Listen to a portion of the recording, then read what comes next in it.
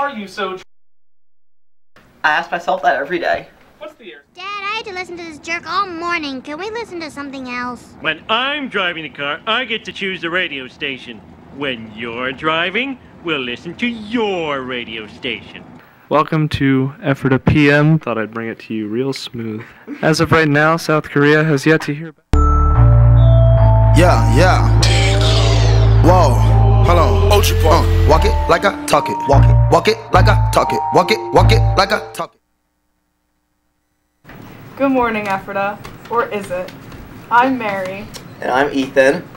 And if you've seen this man, please contact the number above. We miss him and we love him. Please rise for a moment of silence for Jeremy Bischoff and the pledge to the flag. I'm crying.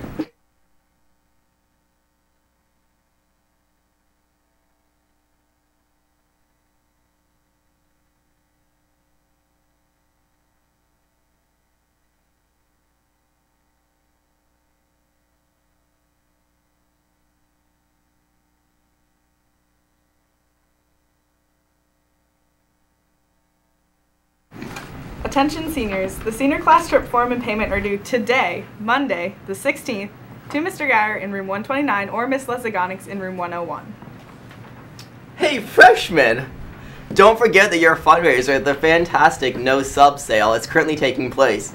Papers and money can be returned to Dr. Gambler in room 214 at any time. The sale will run through the 25th, so get those donations and get your money in today. Now over to Smooth J with the news.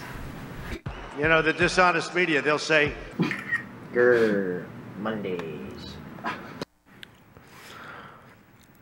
Thank you for joining me on this fine Monday morning with Ephrata PM, coming at you with some smooth jazz.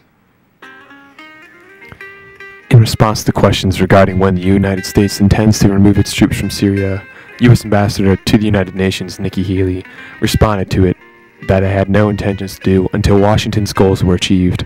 According to Ambassador Haley, these goals, including curtailing Syrian development of chemical weapons, defeating ISIL, and creating sustainable surveillance mechanism to monitor the actions of Iran, a nation the U.S. has been historically suspicious of. Whether or not the conflict in Syria will escalate is currently unknown. On this day in history, George Washington left his home, Mount Vernon, to head to New York, where he would be sworn in as first president of the United States. Before he left, he gave a small speech to the crowd gathered, and he expressed some hesitation in accepting the presidency. However, he saw that the struggling new nation needed someone to bring it together, so Washington knew he had to take on the role. His official inaugural events took place several days later on April 30th. Now back to the main couch. I don't know what camera to look at. Girl, hit me up. No, I'm good. Today we have Bosco's stuffed pizza sticks with meatballs and sauce. Boneless wings with a whole grain roll and margarine. Fish and cheese on a whole grain roll. An Italian hoagie. Chef salad. French fries. Baked beans. Fresh baby carrots or celery and dip. Chilled peaches, fresh fruit, or slushy. Now over to sports. I wanna fly, and you take me far away. Give me a star to reach for. Tell me what it takes. And I'll go so high. I'll go so high. My feet won't touch the ground. This is my wings to pull the strings. I got these dreams that all fall.